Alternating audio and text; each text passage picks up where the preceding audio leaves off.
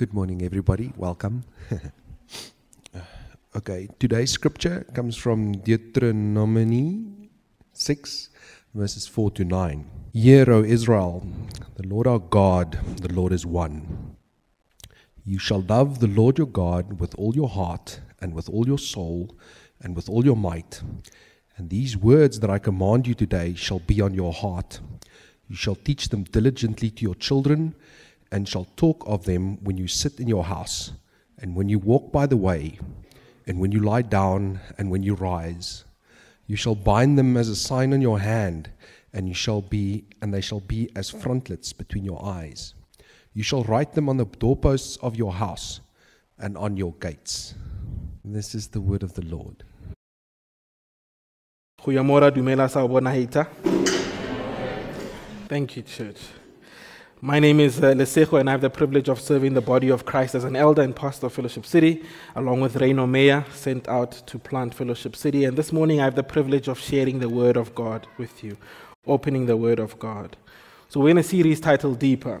Through this series we present an invitation to know deeper, an invitation to understand deeper, an invitation to experience deeper, an invitation to listen deeper, an invitation to transform deeper, an invitation to see deeper, an invitation to feel deeper, an invitation to read deeper, an invitation to love deeper, an invitation to give deeper, and an invitation to share deeper, an invitation to walk with Jesus Christ. So why? Why an invitation to go deeper? Because we're a disciple-making church, and we are trusting God to awaken our hearts and minds to accept the invitation that God gives. We believe that going deeper enables a greater grasp and an understanding to a context that we live in, and then we're able to apply the Bible to that context with that greater grasp of what the Bible gives. Like Marty said, you need to know the truth, and you know the truth by reading the Word of God. This morning we will see an invitation for a reformed heart, an invitation to hear or listen, an invitation to love. We will see an invitation for blessing and life. May we choose and accept this invitation as we hear the words of God. Star Wars is a series franchise that I know nothing about, but I do know that there is a famous saying that many of the fans use. May the Force be with you.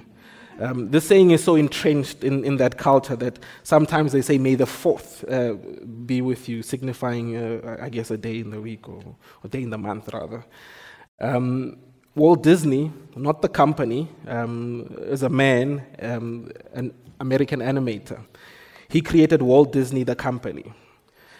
From the company Walt Disney, there's Disney Park. Walt Disney is thought to have said these words: if you can dream it, you can do it. These words are well known to have been part of a saying from Walt Disney, but actually they are from Tom Fitzgerald, who helped create one of the attractions within the Disney park. So they were not said by Walt Disney, well known to have been said by Walt Disney, but actually by Tom Fitzgerald. Martin Luther King gave a speech in 1963 calling for civil and economic rights as well as the end to racism in the United States. While giving his speech, he pauses and starts to give an improvised speech, which was later titled, I Have a Dream, because of the repetition of the words, I have a dream, during the speech. This morning we will see words that should resonate with Christians, words that should be in our hearts, words that should be on our lips, and they should be expressed in everything that we do. These words are part of the greatest command as given by Moses from God, as Moses is a mediator between God and Israel. The same words are given by Jesus, the ultimate mediator between God and all nations. The words we have heard when Ben read the teaching text this morning, and we will see it in Deuteronomy 6, verse 4 to 9. This morning we will see that words are important. We will see and also experience the words of God and how we ought to respond to the words of God. We will see words from God that we should keep in our hearts. We have 3 points this morning. Overview of Deuteronomy, the words of God, and what are we going to choose. Let me pray for us as we get into God's word. Lord, we thank you that this morning we can come before your throne, we can come together as your people, to fellowship, to sing songs of praise and worship, and to sit under your word. I pray against any distractions this morning. I pray that you'd help us to remove the things that are coming after today, or things that are coming this week, or things that have happened in the past. Help us to focus on you and what you would want to say to us. I pray that you'd speak through my vocal cords, and I pray that people would hear your words. People's hearts would be changed. And I pray for the Holy Spirit to continue the good work. In Jesus' name we pray. Amen. Deuteronomy is the 5th book of the Bible. Together with the first 4 books, they're called the Torah, which means teaching. All 5 books, including Deuteronomy, are written by Moses.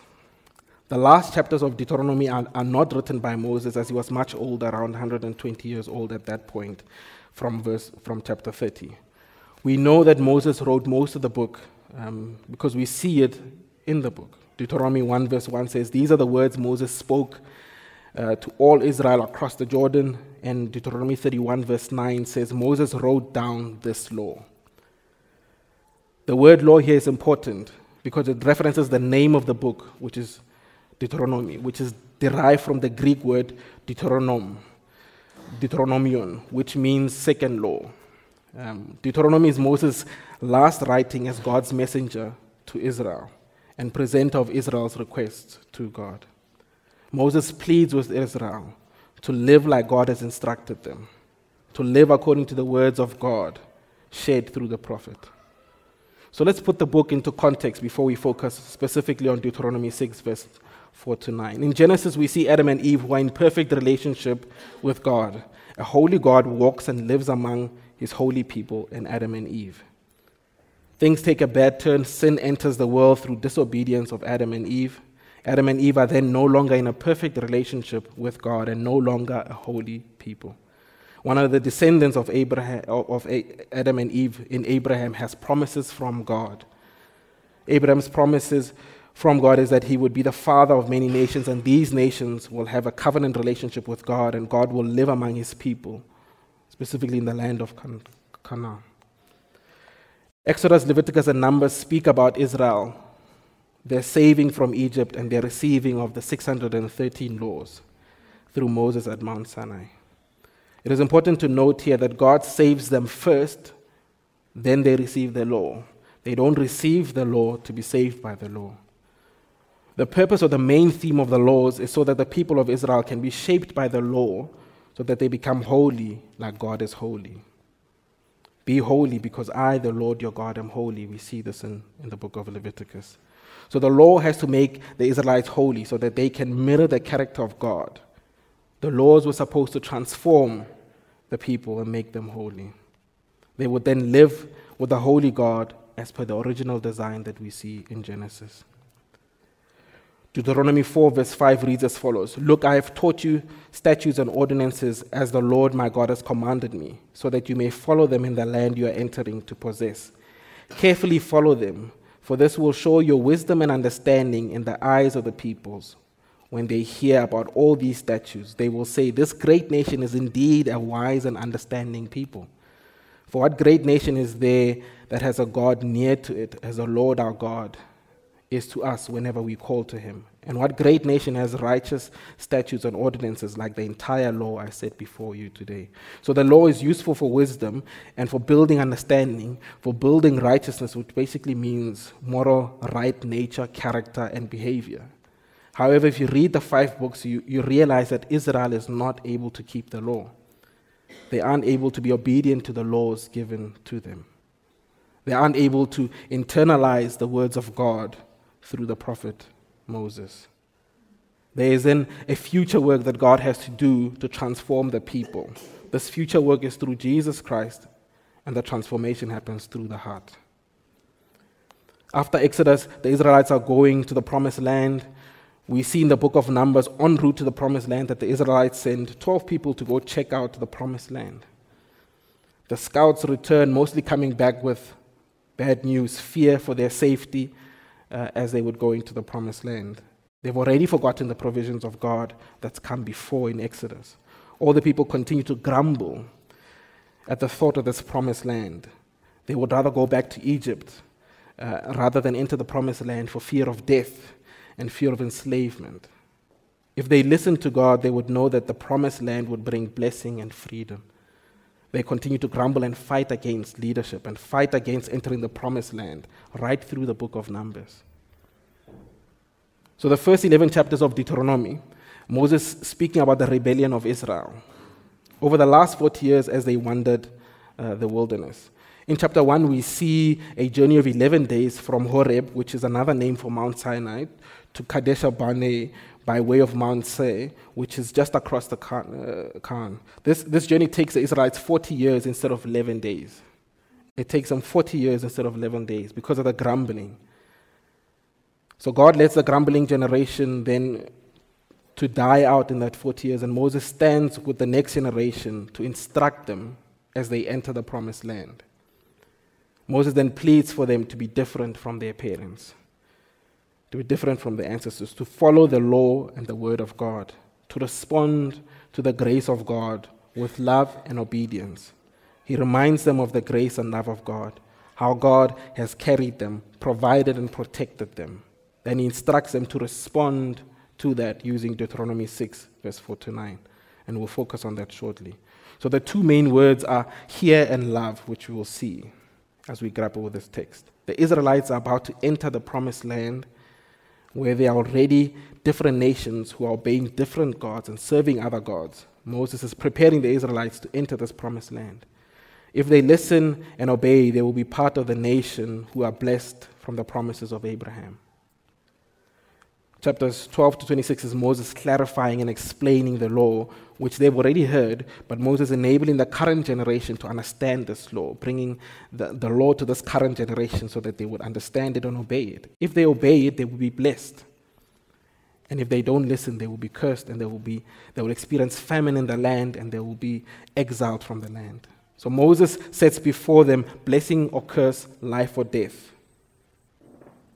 Moses, if you read Deuteronomy, knows that they will find it hard to listen to the words of God because the Israelites are not righteous and can't live up to the law because of the overarching human condition, which he links back to Genesis.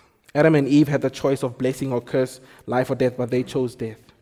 Moses doesn't say choose wisely, he says choose life. Moses doesn't grow cold to the Israelites because God promises to transform the hearts of the Israelites. This depicts how the history of Israel reflects a profound truth about the gospel, that there is an overarching human condition that chooses death if there is no transformation of the heart. God therefore makes a way through Jesus to ultimately be the greatest lamb as sacrifice for Israel's sins because Israel can't keep the law. Jesus ultimately at Passover with disciples signifies himself as the Lamb of God that would be crucified for their sins once and for all. So quick recap as we sort of end this context. Moses wrote the book. He wrote it to the Israelites as his last plea to them to hear the words of God because their ancestors didn't hear the words of God and now they will not see the promised land. Moses calls them to be better, to listen and love as they enter the promised land. What is the lens in which we ought to understand this context? We should remember that if we have believed in the finished work of Jesus on the cross, then we are descendants of Abraham who will be blessed. This message then is also for us. Sitting here, we know Jesus as Lord and we ought to be going deeper in our knowledge and love for God as God through the Holy Spirit makes us more and more like Jesus Christ. So we should hear the words of God through the prophet Moses and grapple with what these words mean for us. These words should start to transform us. Second point, the word of God. So Moses in verse 4 starts with the word hear. The word hear in English is to perceive that a sound has been made. However, the Hebrew word used here, shema, is the Hebraic idea of paying attention to what is being spoken about and to act upon it. So it is not just to hear, but to act upon it. There's an action out of the word. A quick side note. Shema meaning here is also known as the start of the most important Jewish prayer. This prayer is Deuteronomy 6, verse 4 to 9. This Jewish prayer is so important to Jewish tradition that Jesus uses this prayer to answer a question. Which commandment is the greatest? We see this question and interaction in Mark chapter 12, verse 28 to 30, when one of the scribes, a scribe is basically someone who has the knowledge of the law and wrote legal documents. So this learned individual about the law of God asks God, what is the greatest commandment? Jesus starts off by quoting Deuteronomy 6, verse 4 to 9, which is the most important Jewish prayer.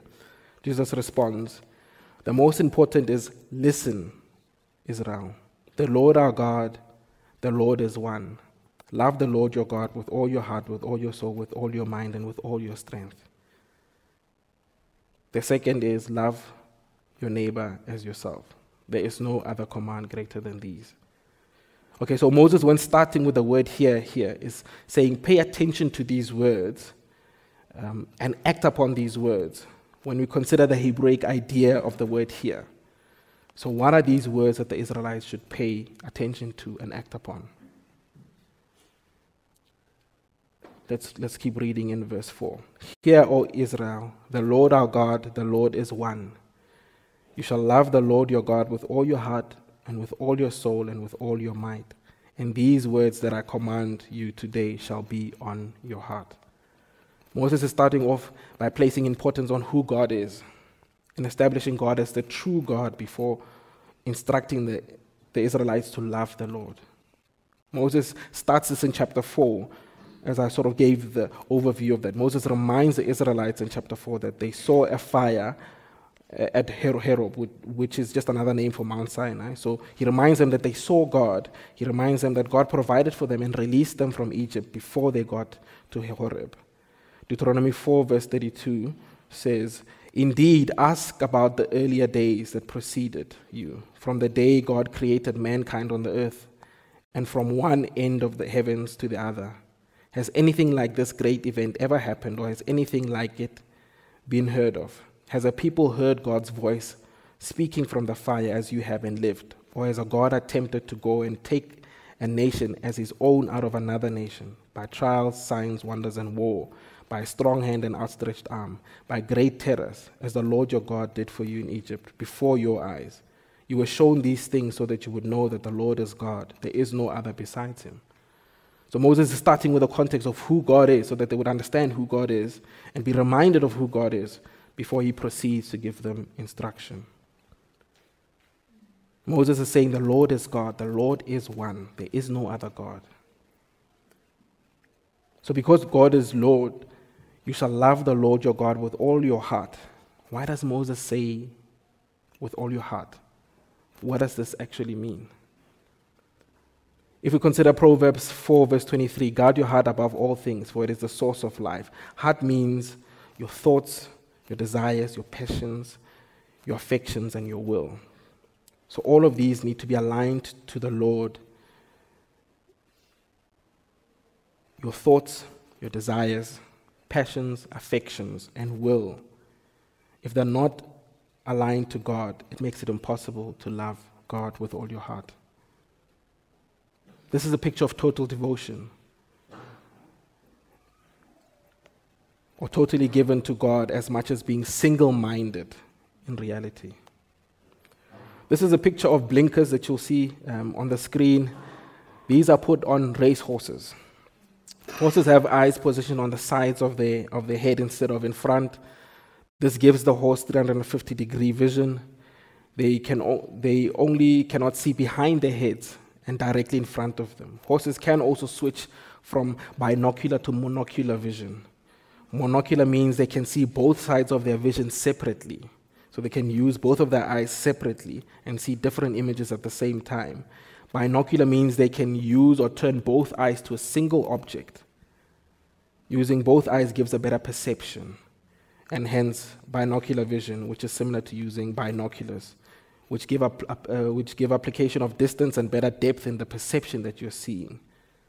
So in a sense, horses can switch between binocular and monocular vision. The blinkers stop the monocular vision, and they keep the horse focused on binocular, or maybe even tunnel vision, if you were to call it that, which helps in running straight and not being distracted by surroundings while keeping true. So love the Lord your God with all your heart means we need to have a blinker on our heart, on our thoughts, desires, passions, affections, and will, so that we aren't distracted by our situations, environment, or passions, but we're completely focused on God. What does with all your soul mean? Some people think of soul as not a physical element which is trapped inside of our body and released when we die, sort of like a genie in a lamp being trapped in that bottle. However, this is not how the Bible interprets and articulates soul. Soul has the Hebrew word nephesh, which means more than throat, as it is used in texts in the Old Testament, but more encompassing of the entire being of a person. The soul, as positioned or explained by the first 5 books of the Bible, so Genesis, Leviticus, Exodus, Numbers, and Deuteronomy, is the whole being of a person.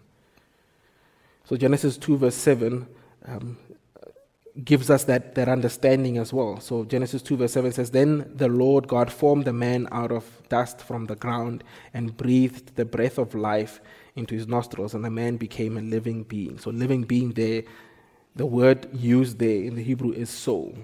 So it is the whole entire being. It is not just what people would think comes out of you when you die. So the soul is the entire being, the throat and the whole being of a person. Leviticus 2 verse 11 speaks about a dead body. And the Hebrew word used here is nephesh, which again indicates that the soul or the entire being is the soul. Because Leviticus would not have then said nephesh, which means soul, with a dead body. So soul encompasses the whole entire being. Think of the hymn, "As the deer pants for the water, my soul," which is nephesh there, longs for thee. This is more than my throat, as in what the deer thirsts for, but rather my throat, my being, and my person. So the soul indicates the heart. It includes the thoughts, it includes the desires, it includes the passions, it includes the affection and the will. And it is more than that. It includes the physical being and all capabilities. It's in how you walk. My wife says I have a distinct walk, and no, I certainly do not have a distinct walk, but if I were to have one, I would want to adopt Denzel Washington's walk. I was tempted to show you a video of training day so you can see this walk, but I'm sure many of you have pictured it for a second. So stay with me. Let's remove Denzel Washington's walk from our minds. So it is how you walk, you talk, your talents, how you respond to challenges. Speaking to Muzi, a brother in Christ who's a member of this church, I found another brother who shares my driving syndrome in traffic. That tests me, and that my wife often laughs at every now and then, is the key, every now and then. So love your God with all your soul means we should love God with everything. Our love of God should be seen in what we say, in how we say it, what we think. It should be seen in how we use our hands, with our minds, ambition, actions, behavior, and everything. So what does it mean then to love God with all your strength? In the Hebrew, the word used here for strength is meyod. I think that it sounds like if you were to lift some heavy object, you'd say meyod, but actually the meyod doesn't mean strength. The meyod is used as an adverb, which is grammar, meaning to qualify or amplify the preceding word. So the common word meyod means, or is like the English word very, or like the English word much. So you see now how it's an adverb. So we add English lessons in our sermons every now and then. So meyod is used in the Bible in Genesis. On the 7th day, God says everything is meyod, good, which means everything is very good. Genesis 4, we see the Hebrew word again, meyod, describing how angry Cain is with his brother. He was meyod angry. So it amplifies the preceding word. So in this context, Moses isn't using strength as in physical strength. He isn't using might as physical might. Consider this before we get to how Moses is using word. Consider this. Moses, when saying Israel should love the Lord with all their heart and soul and strength, is building on top of the previous word. Heart means to love God with all your thoughts, desires, passions, affection, and will. Then Moses takes it up a notch. He raises the bar and says, love God with all your soul, which includes heart, but is much more. It includes heart, but it includes your whole being as well. Your throat, your body, your gifts and talents. Then Moses raises it up again. Actually, he goes all in with the last one. Strength here translated with the Hebrew word mayod means with everything, with all opportunity, all capacity, all intention. In truth, the root word does not limit the use of the word mayod here. In the Greek, the word used here is power, and in Aramaic, the translation is wealth. So these translations don't actually contradict each other, but rather they complement the main theme. The strength of a person is not how much they can lift. I've seen Mike Mayer pull a deadlift with 3 other men watching, and they couldn't. But the strength of a person is also what he is available to them. All his resources, even the names he can drop. So in this theme, strength isn't only wealth or power, but it is the very essence of who you are. It is the very essence of who you are, including all you have, all opportunity, capacity, and so much more. It is everything. All of our muchness with everything, wealth, opportunity, capacity, intention, mind, heart, spouse, child, car, house, cell phone, shoe collection. I almost said hat collection, but I don't see any hats. I don't think we're much of a hat church. So your solar installation, your investment portfolio, it is with everything, the word that is used here. So because of the oneness of God, because he is the only true God, he is the God who has made himself known to Israel in many ways, rescuing them from Egypt, providing for them, enabling them to enter into the promised land.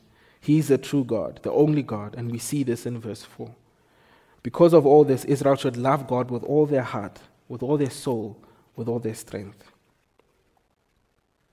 Deuteronomy 6, chapter 6, verse 6 continues, and it says, and these words that I command you today shall be on your heart. You shall teach them diligently to your children, and shall talk of them when you sit in your house, and when you walk by the way, and when you lie down, and when you rise. You shall bind them as a sign on your hand, and they shall be as frontlets between your eyes. You shall write them on the doorposts of your house and on your gates. What Moses is saying in verse 6 is that if Israel is indeed loves God in the way that God calls them to, then the expression of that love will be seen in them keeping the words in their heart. They will know the words. That is how they know the truth. They will know the words. Not only keeping the words, but also teach the words that they've learned. They will live out of the expression of the love of God. Just a side note, verses 8 and verse 9 speak about one of the Jewish customs called mezuzah, which is Hebrew for a doorpost. So they would use thin, dried up animal skin, a trained sofa, which is like a Hebrew word for scribe. So a scribe would write with a quill and ink on that animal skin, and they would roll up this animal skin and place it in a casing and then mount it on the doorpost of the house.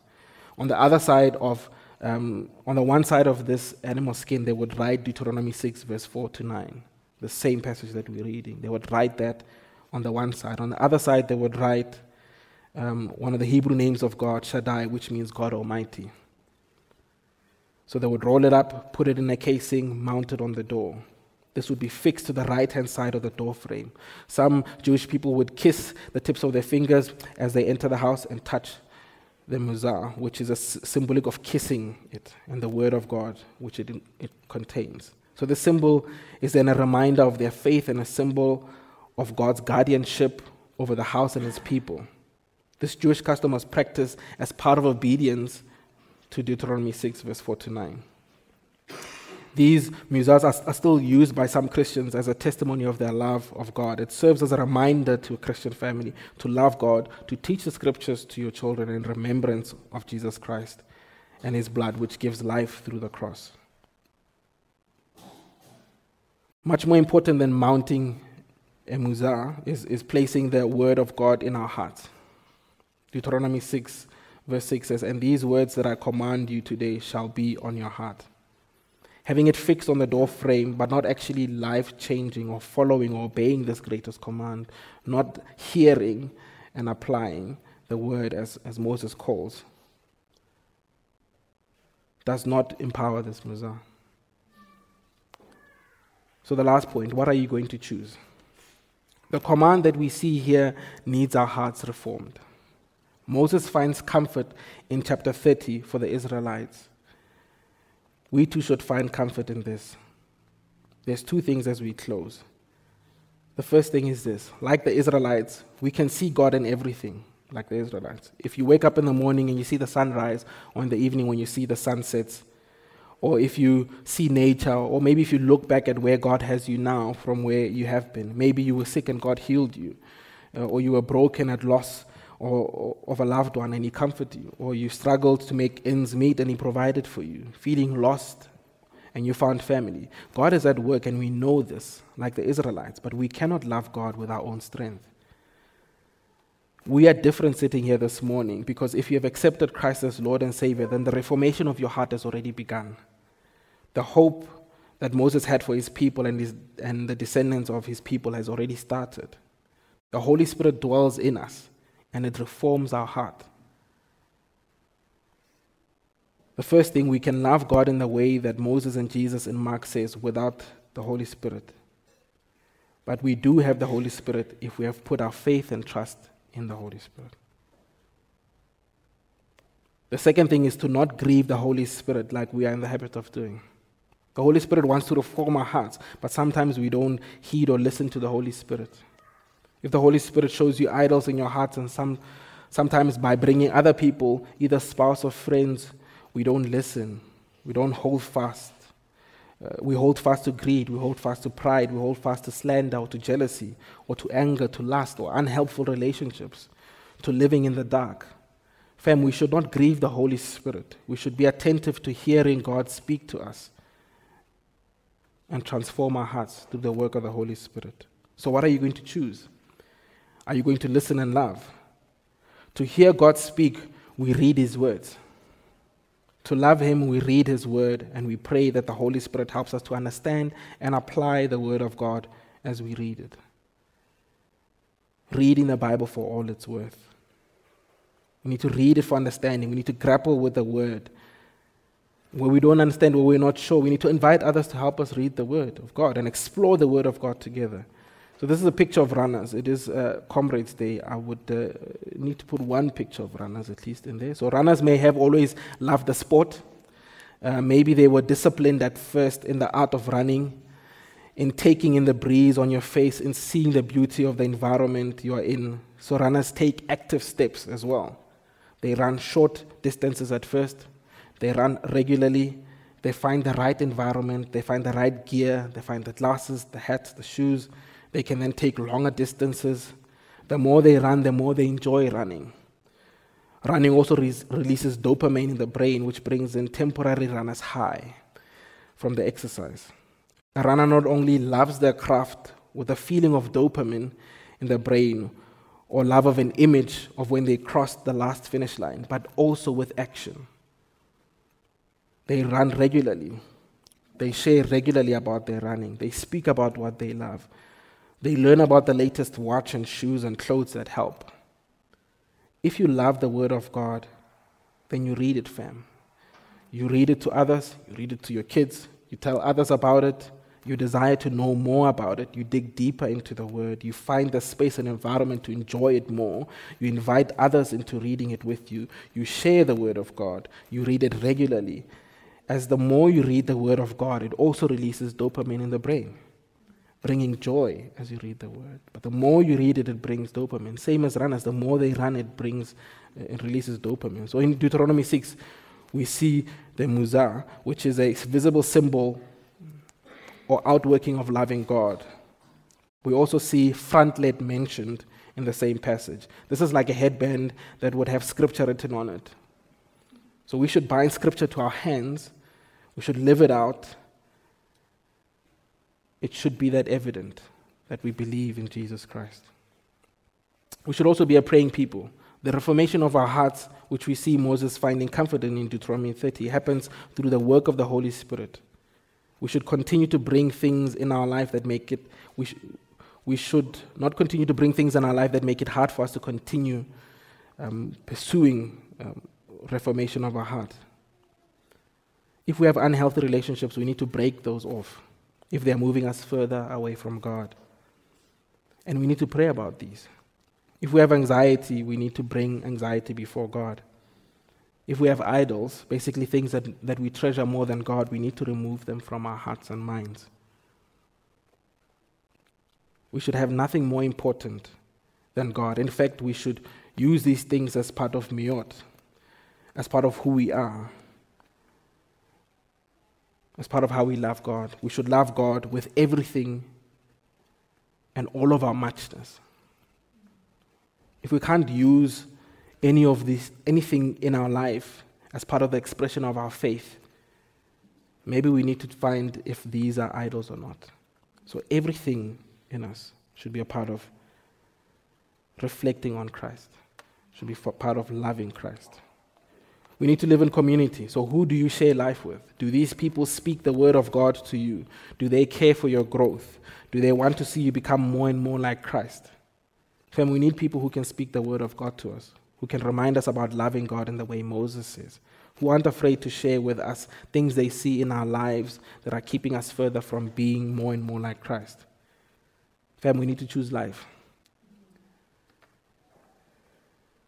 We choose these by putting God first, by loving God with all our heart, with all our soul, and all our might. Let's pray.